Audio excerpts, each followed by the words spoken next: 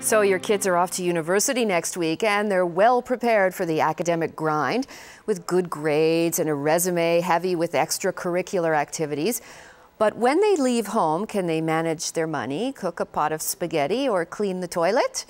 Authors Kim Sarzour and Sharon McKay have written a book to teach kids the basics of living on their own.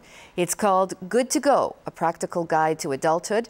And they join me now here in studio. Welcome to you both. Hi, good morning. Well, I was looking through this book, and it's not just for kids. I mean, this book has everything in it. Yeah. So it's like a manual of how to live as an adult. The problem was, where do we stop?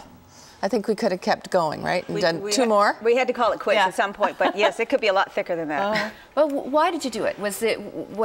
Why did you assume that young people, when they set out to live on their own, aren't really prepared with the basics? I guess we were looking at our own kids and their misadventures as they tried to become adults and made some huge mistakes. And we realized our kids are probably not alone. There's a lot of kids out there who really don't have a clue. So what do they need to be doing better? What's missing from what their parents are teaching them? Well, first of all, this is probably the brightest group of kids on earth. My children could rewire my house. But in our effort to sort of create these Renaissance kids, you know, the kids who can play the cello and play tennis and do all these other things, we didn't teach them the basics. We didn't have time. So they were missing there was these huge gaps in their education. And we thought, okay, you know what, it's too late. So here's the plan. We're going to create this massive book. It's for the bathroom. Throw it in the bathroom. Say, darling, it's in the book. Unless you're bleeding from the head, don't go home. Kim, what did you find? Give me some practical examples when you were beginning your research. What kinds of things did you want to point out that these young people could be doing better? Well, I think probably getting a roof over their head and food in their stomach was probably the priority. So we had to teach them about what a lease is and how important it is when you sign a contract that you're looking at the fine print, and how not to burn your new apartment down, and not get food poisoning in the process. I think health is another really important area that they need to know about. When their friend is drunk and lying down there, is he asleep or is he unconscious? When do you call 911? I don't know. Sharon, you were talking about nutrition. That was something. Oh, there was my own son. I mean, this has become a classic actually now.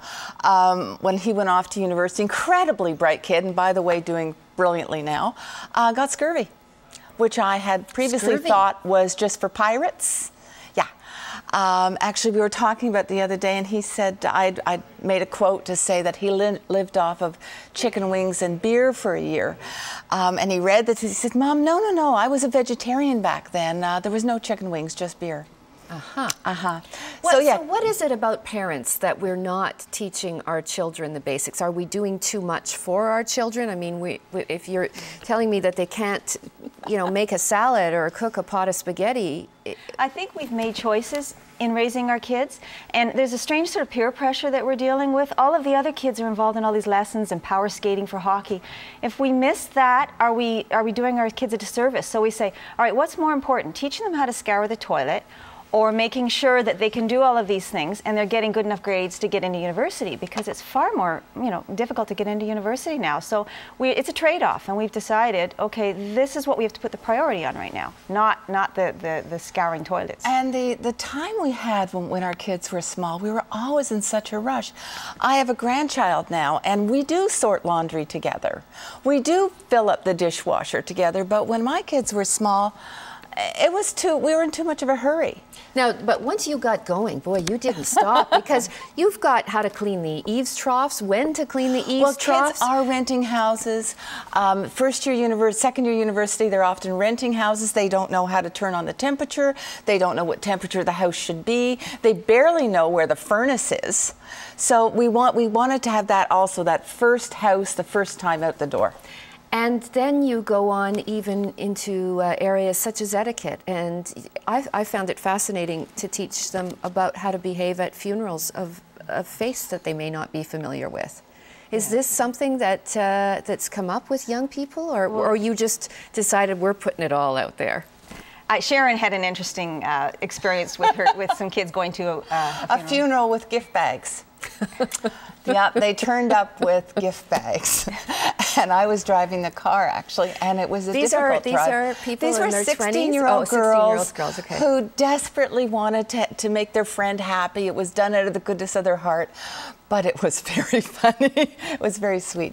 And you think about it, a lot of our kids, you know, at the ages of 18, 19, 20, their grandparents are still alive. In many cases, great-grandparents are still alive. So they haven't had that experience, those life experiences. I knew there was a reason why I didn't like gift bags. What surprised you the most about the reaction that you're getting from your kids? I'm sure you've shown them to your kids and to their friends. My kids love it. They get a laugh. Yeah, I think that there's an awful lot of really funny anecdotes in there. We've been talking with our friends and our friends' kids, and so it's filled with some really stupid things that kids have been doing. And I think that's what keeps them leafing through the book. They can find some things they can relate to. Well, thank you very much for sharing it. Good read and good to go. Thanks very much. You're welcome.